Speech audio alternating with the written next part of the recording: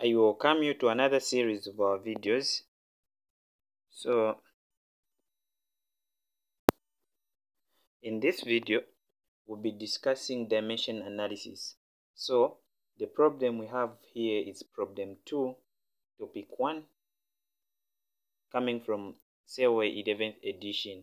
So the question reads, suppose displacement of an object is related to time according to the expression x is equal to b t squared.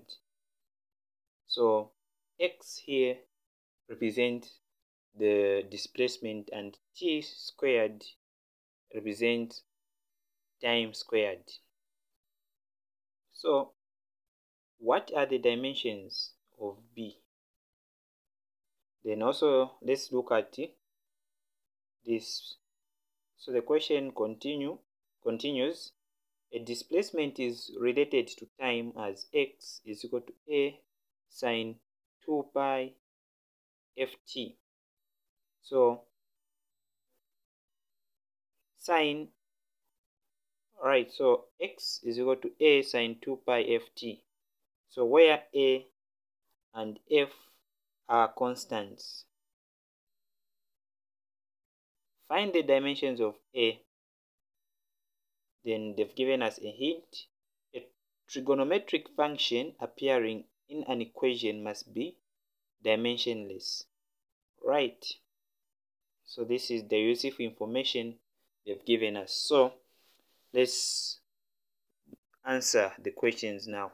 So to start with, a, x is given, x is equal to b t squared. So here what we are trying to do is making b the subject of the formula. So when we make b the subject of the formula, this is what we get. So we know that the dimensions for length, or for x, which is the displacement, is equal to L.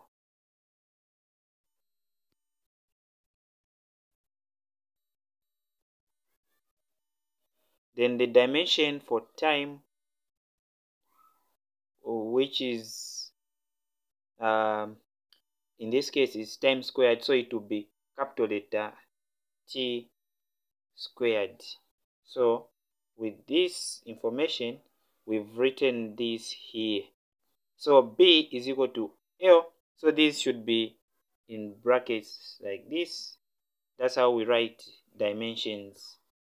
So you put them in brackets like that, so it's L in brackets, capital letter L in brackets, over capital letter T squared in brackets. So this is what we get. So this is the dimension. Those are the dimensions for b. So that dimension can also be written in form of L in brackets, then multiplied by T to the power negative 2 in brackets.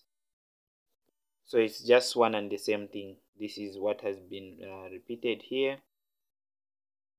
Then this is just the same. So this is these are the dimensions for b. So let's look at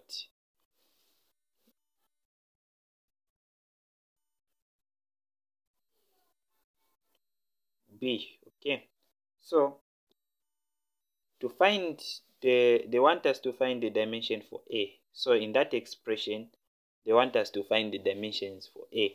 So we know that we discussed earlier that the dimension for displacement, which is x, is equal to capital letter L in brackets.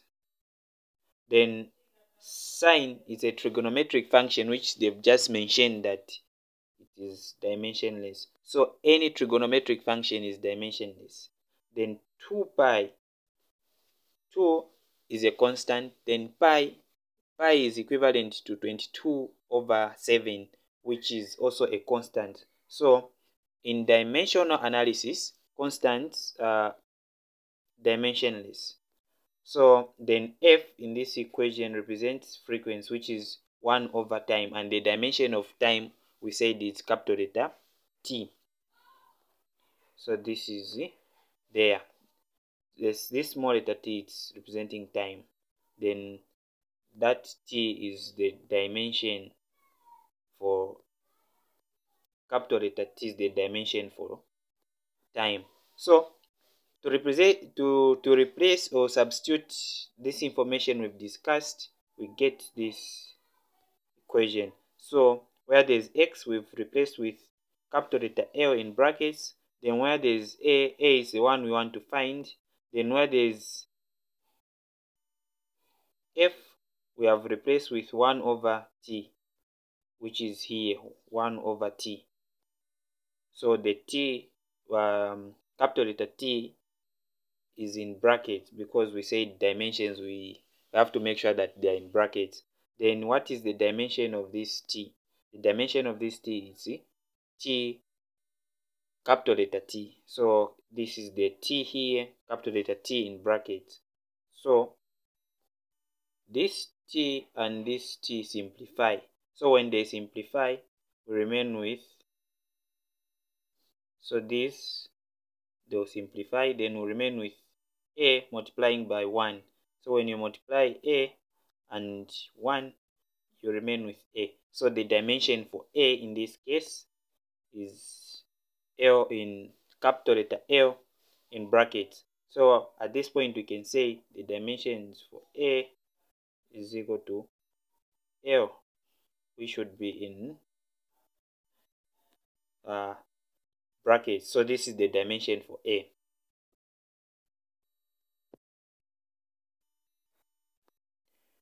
Thank you for watching. Remember to subscribe to our YouTube channel.